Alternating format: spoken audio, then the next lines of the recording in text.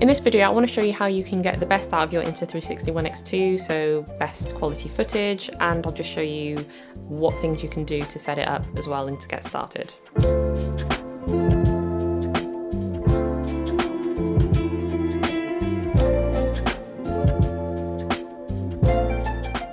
So as it goes with any camera really, you want to make sure that the lens is clean, and that also means water droplets. So the Insta360 ONE X2, it's hard to say that, Insta360 ONE X2 is waterproof, but if you use it in the rain, you're obviously going to get water droplets on it, and then the quality of the footage is not going to be as good as if the lens was completely clear. So you'll see all the water droplets on the lens. So you want to make sure that you clean that as much as possible, and just try not to film when it's raining, because the footage just won't look as good.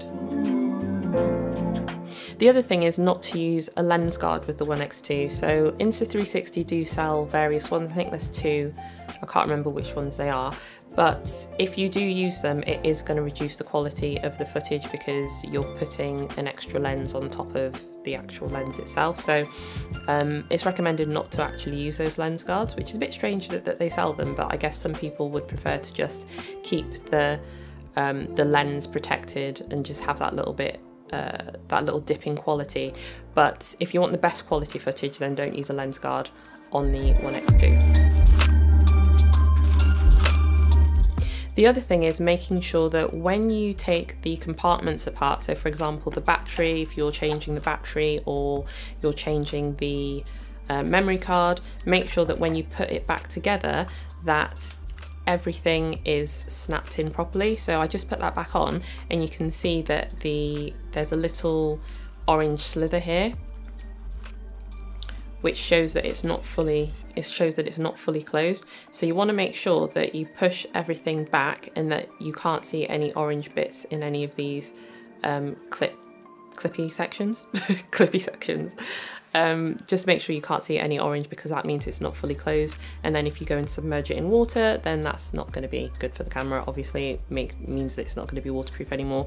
So yeah, when you take it apart, just make sure that you really clip it back in, and then you'll see that the orange goes away and it's good to go.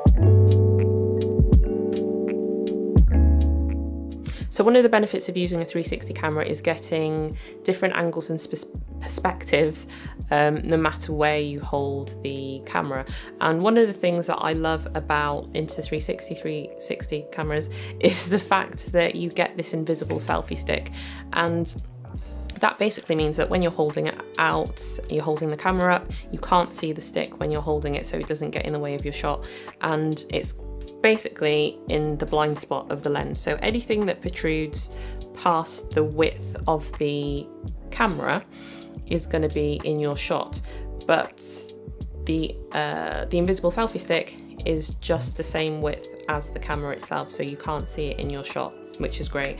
So if you're going to be using the Insta360 ONE X2, then do get the invisible selfie stick from Insta360, because it does mean that you're not going to see it when you're holding the camera up.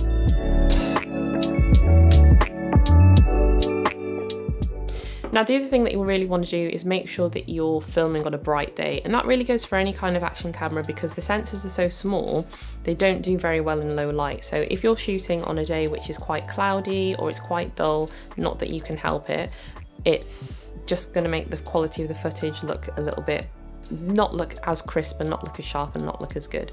So do try and film on a day where it's quite bright or you've got a lot of light, and then the quality of your footage is going to look that much better than if you were filming in low light or on a dull day.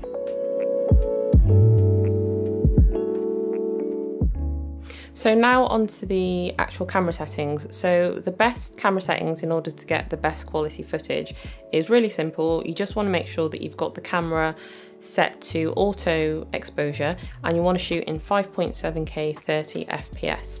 Now you can shoot in 4K, which goes up to 50 FPS, and then also 3K, which goes up to 100 FPS. But if you want the highest quality footage, then you want to shoot in 5.7K 30. And also in terms of color profile, so Insta360 recommend that you use the vivid color profile because that's going to give you the best kind of colors. and make the footage look as best as it can. So they're pretty much the camera settings. There's not really much else that you need to do. The other thing is not shooting in HDR mode, because that's also going to reduce the quality of the footage. The footage, when it's not in HDR mode, actually looks really good, and the exposure, if you're using auto exposure, it compensates pretty well in terms of like the foreground and then the background. So if you have a bright sky or like a darker foreground, it's gonna do its best to kind of expose that scene properly, and it actually works really well. So HDR mode isn't true HDR, so that's why it just doesn't look very good. So definitely skip HDR mode and just shoot in normal, but definitely with the vivid color profile. So I think that's pretty much it. I don't think there's anything else that I've missed. If I have and you use this already, then do drop a comment, because it'll be useful for me and for anyone else who uses the Insta360 ONE X2. But if you found this video useful, do give it a like. I did drop another video, or I will be dropping another video, where I talk about getting better audio quality. So this was just about getting the best quality footage, which audio does come into it, but I have done a video, or will be doing a video on that. So do check that out. I've created an entire playlist for the Insta360 ONE X2 where I'll be adding videos quite regularly, I guess. But yeah, thanks for watching, and catch you guys next time.